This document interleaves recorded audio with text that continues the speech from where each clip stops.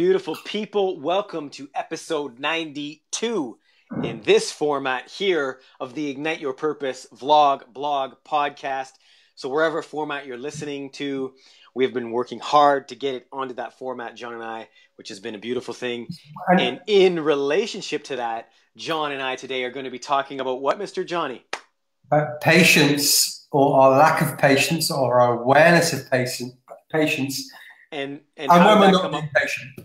How did that come up for you today, John? Just because we've been just like I said, we've been trying to put this on all the audio files, all the this, all the that. So tell them where we're going here. It's kind of holding our own feet to the fire because, you know, we sprout all of this learnings and knowledge from our own pasts and from thousands of years of Chinese, you know, Zen Buddhist traditions. And I woke up this morning and we've got a freaking 100 shows kind of almost ready, but not quite ready to start streaming up to YouTube. And I just want to start, right, I've got the first 20 done. I just want to start getting them delivered. And then maybe that'll create some traction and some connection across to, if you want to see our live show today, come over to YouTube. And I found myself being kind of really not really uptight, but a little bit, you know, fancy. You know, I'm up here and up here, you know, kind of really short of the headspace of the mindfulness to kind of think about it. And I did think about it, and I took some deep breaths, and I got down into the belly breathing, which shuts off the fight and flight responses. And it's okay to be excited about a project, and it's okay to want to get things done. And if you decide to do that, then that's brilliant. But know why you choose to move forward now rather than waiting until whichever project has got all the pins lined up. That's kind of what came up for me. I found myself being really uptight and impatient, and I thought through the process. And we may still decide to drop a couple of shows to see what happens as a little experiment. And we might not, because we haven't spoken about that yet, but that's what's coming up in my life. Yeah, you know, we just don't talk it. We kind of do it as well. I mean, we're human, John. I mean, in this, you know, like I said, unless you are a monk, you know, up in the mountain cave and somebody brings you a piece of rice every 3 days, I mean, we have to deal with the reality that's at hand. We are in the matrix. We are on the plantation. We are part of this. You and I have to pay bills. We have to work. So we live in this matrix. So we have to hold our feet to the fire.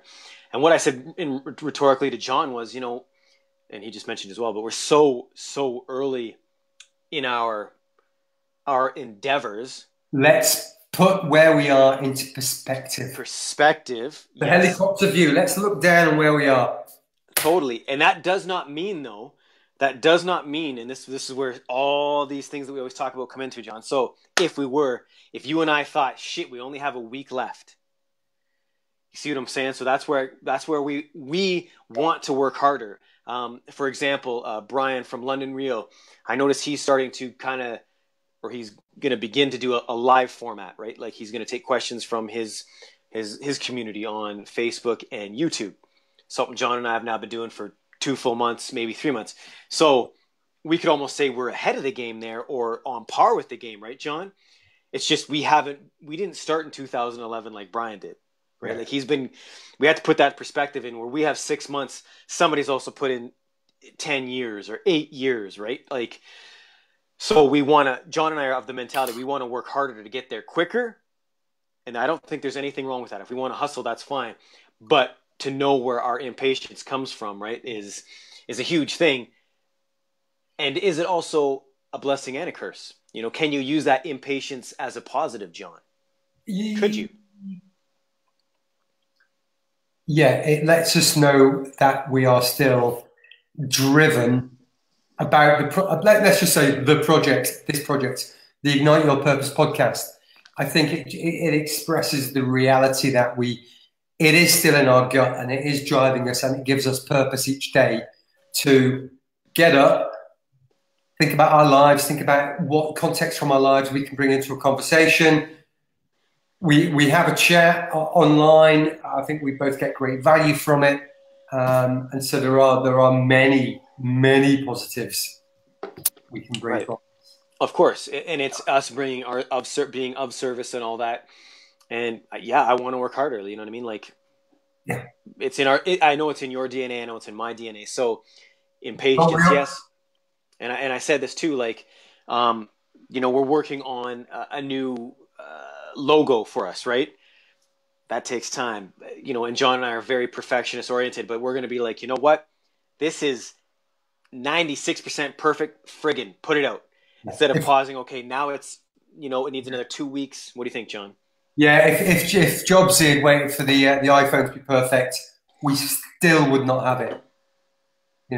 Get whatever it is you want to deliver, get it most of the way there. It's pretty good. It's not perfect, and let people decide, and then you will find your way through the path and veer left and veer right as things come up. There's a phrase. It's one of my favorite army phrases from back in the day, and it says, "No plan survives first contact with the enemy. We can make the most incredible plan, and this is our 5-year mission. And after 3 years, we'll have done this and done that.